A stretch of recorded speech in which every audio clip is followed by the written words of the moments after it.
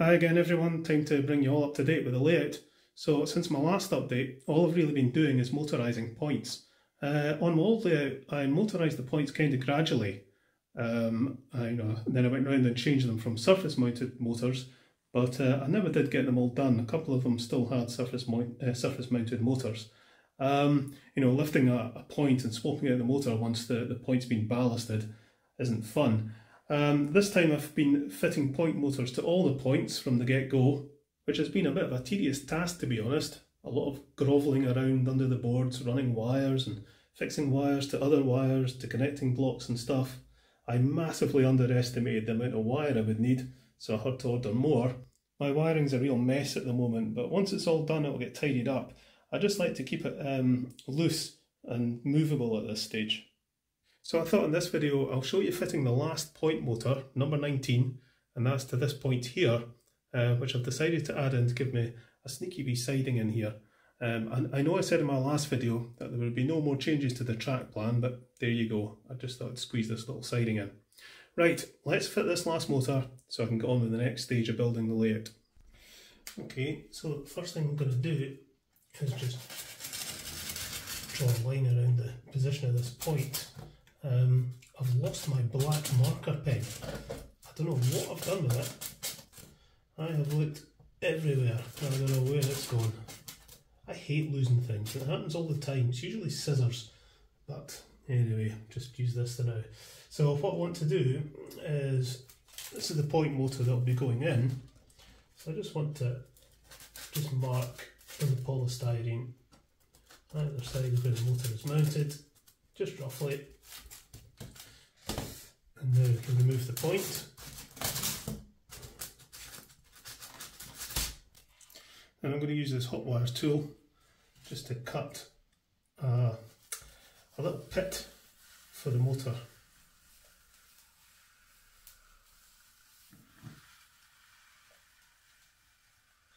Just like that.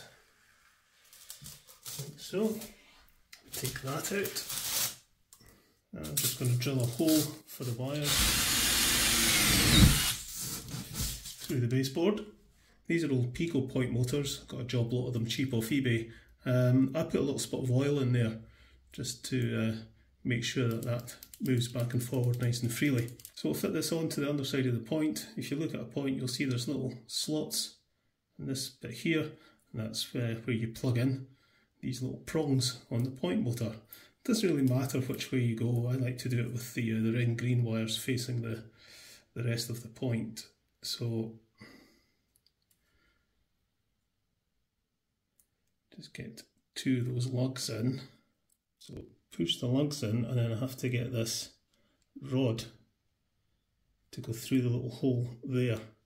That can be a bit of a fiddle, but if you get one side of the motor in, it's easier to just get that in position like that, and then push those through on the other side. Can be a wee bit of a fiddle, this. There we go. So with that plugged in, what you want to do is just give the ends of these a wee twist just to secure the motor to the point.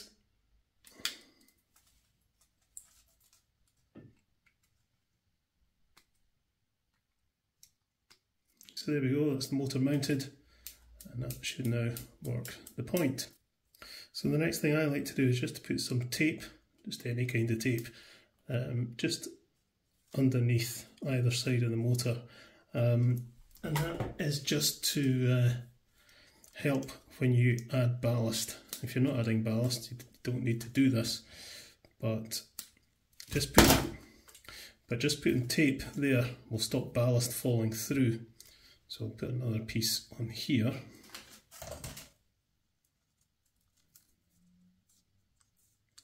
Like so.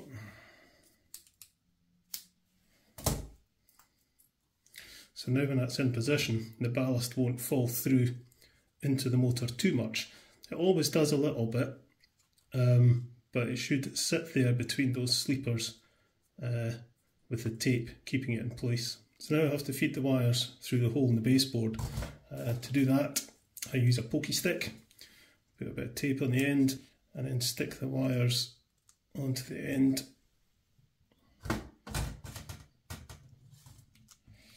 Like that.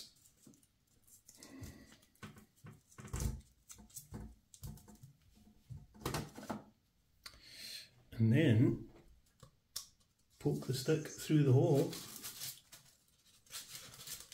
I have to go onto the board and pull it through.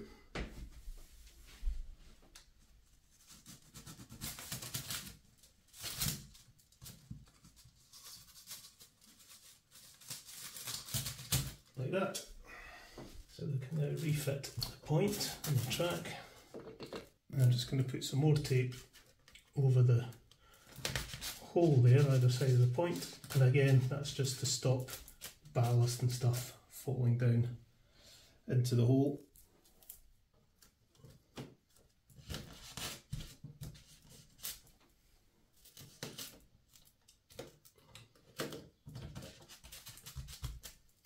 So now I just need to connect up the wires. The black wire will connect to one of these that I've got screwed under the baseboard. I'll leave a link in the description to my video on how to wire multiple points on a DC layout, because essentially I'll be doing the same thing, but instead of the bus wire I use one of these, but other than that it's the same. The red and the green wires will connect to one of these lever switches. Now instead of these horrible little plugs which always come out and they're a real pain in the neck, I've actually fitted M2.8 screws. I found that they fitted in there just fine, and these are actually screwing into the copper terminals inside there. So all I need to do is strip the red and green wires, wrap them round and screw them up, and does away with the need for these little plugs.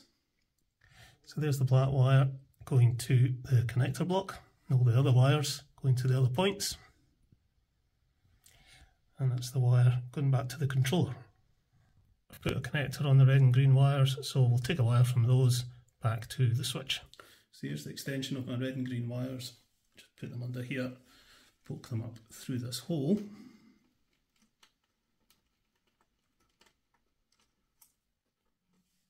So I'm leaving plenty slack in the wire because when I come to tidy them up I'll use cable tie to bunch them all together. So we shall cut those. Whether you have the red wire in the top terminal and the green on the bottom or vice versa, kind of depends on which way you want the point set in relation to the switch. For me, when the switch is at rest, just forwards like that, I like the point to be set to go straight on, and because this is a left-hand point, we'll put the green wire on the top. So wrap that round.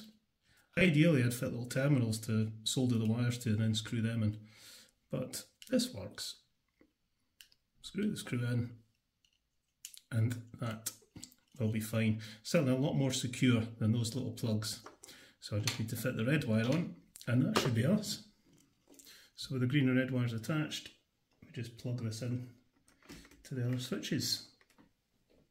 Switch on the power and that should operate the point.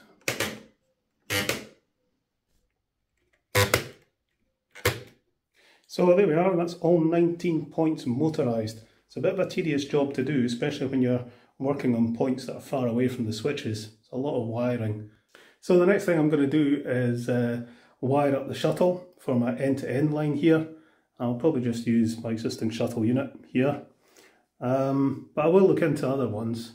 So we'll get that wired up and operational, and then after that I've got to turn this section here into a removable section. Now it won't be like the lift out section, but I just want to make this so I can remove it if need be. So I'll need to cut the track, connect up each section of track.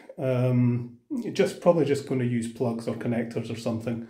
So you know, if I do want to remove this, it'll be a wee bit of an operation, but at least it'll be possible.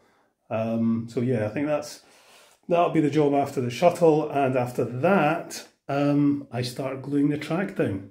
Once the track's glued down, then I can start thinking about which parts of the layout I'm going to build up into hills and which part I'm going to cut away, you know, for rivers, roads, gullies or whatever. May even cut away big chunks to leave the track looking like it's on an embankment. I would imagine around the outside I'll build up. This corner too I think will be built up into a hill. This section here I'm not quite decided on yet. I think I'm probably going to cut it away actually and lower it down. Same in here, I think I might cut away a little stream or something in there. Not quite decided yet.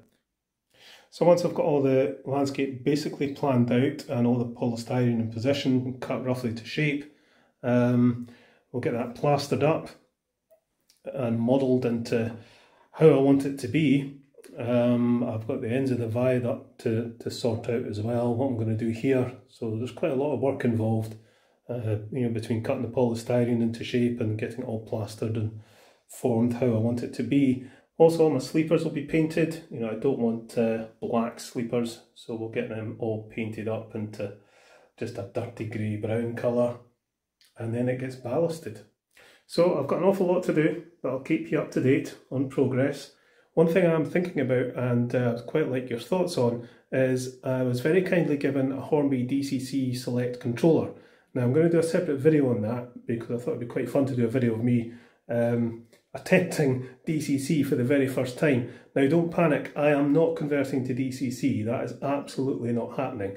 The idea is just so I've got the ability to run a DCC fitted locomotive. So it was really just meant for the test track, but I've kind of got the idea of wiring it into the end-to-end on the layout. So the layout would be DC, but I would have the option to run a DCC fitted locomotive on the end-to-end route on the layout. I don't know, let me know what you think. I'm not quite sure how that would work. I think if I just limit it to the end-to-end line and nothing else, I think it'll be fine. It'll just be a case of switching it on and switching it off. But yeah, we'll see. But I will do a separate video on that Select controller, just for a bit of a laugh. Another thing I've done, as you can see, I've got some shelves behind me for some of my stock. I think I'll fit a couple of shelves up here as well. And I've got myself a little swivel stool, which is great for watching the trains going round, so I can basically burrow myself around and make myself feel sick. Right, okay folks, catch you later.